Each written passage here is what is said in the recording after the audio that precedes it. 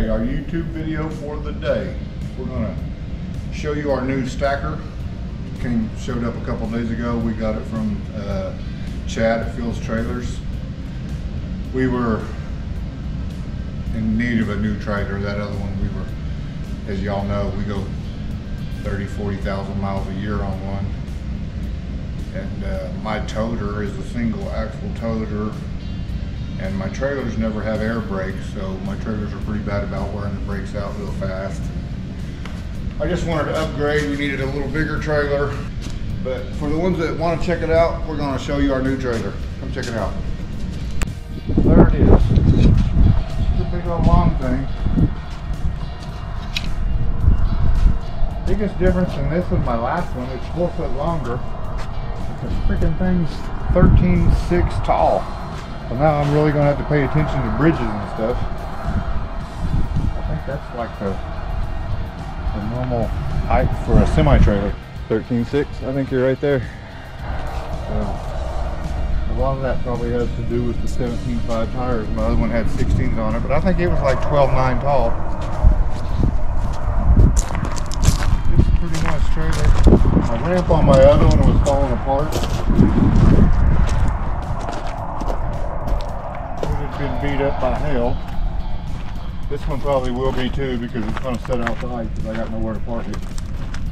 But it's got insurance on it. I like it's got the compartment on the front for storage, and they mounted my heat and air up on top of that.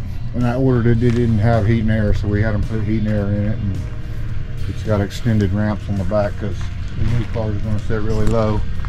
For those of you who haven't seen, there's our toter. That's a 2003 that had 36,000 original miles on it when I bought it. I'd never even seen the outside, but it sits outside now.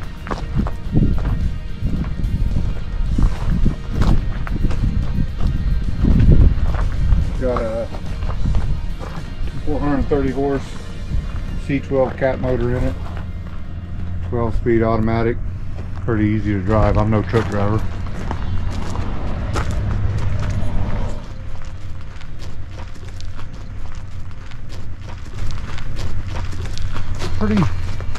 Pretty nice rig. I mean,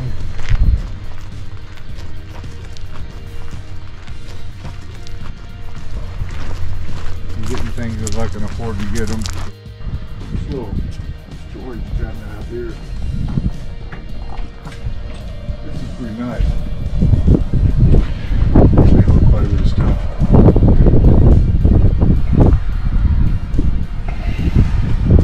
Haven't figured out what I'm going to put there or what yet. Come on in.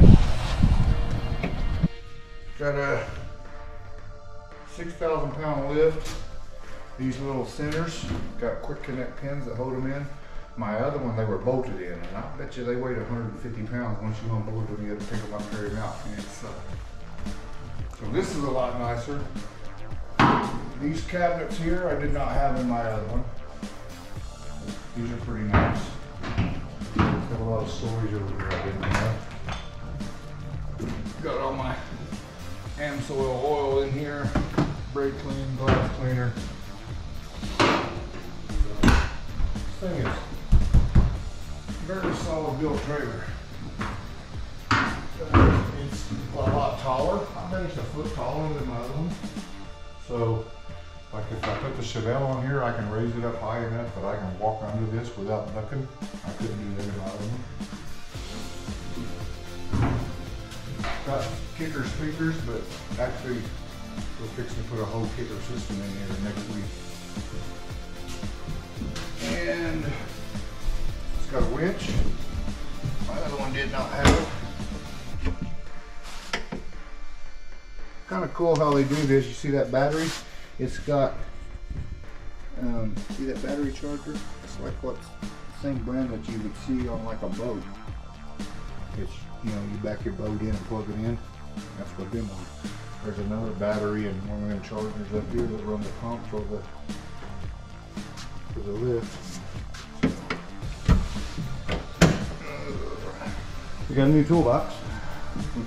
We looked at these at PRI. My buddy Nate got me a deal on this from C-Tech. So we ordered it when we got home. It's got project brackets, so when you roll it out, you get your projects right there. All our fans, our pump to pull air through the motor, project pump, everything fits in there. We got it filled up with some pretty nice tools. So the good thing about this is 90% of the time, it's just me and Brandon. Now when we get the car unloaded, we can roll this out and everything we need to service and work on the car for the weekend, 90% of it's right here. So it'll keep us from making 100 trips, getting shit unloaded and everything set up. So that thing was pretty expensive, but it ought to make our life a whole lot easier once we get to the racetrack. Something about this gas can, it took us a while to get that thing mounted. That's what we haul our fuel in.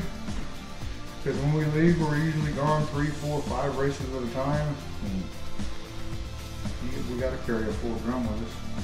Normally we fill this up and then 3 jugs, and hopefully that lasts us. Now I don't know if it will or not with the new car.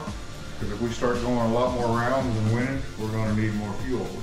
If we're running out of fuel, that's a good thing. That means we're going round. So that's what we're hoping for. If that's the case, later on, I'll put another drum right there. A lot of storage up here. That's where the pump and the battery charger is that run this. The lift. Pump for the lift.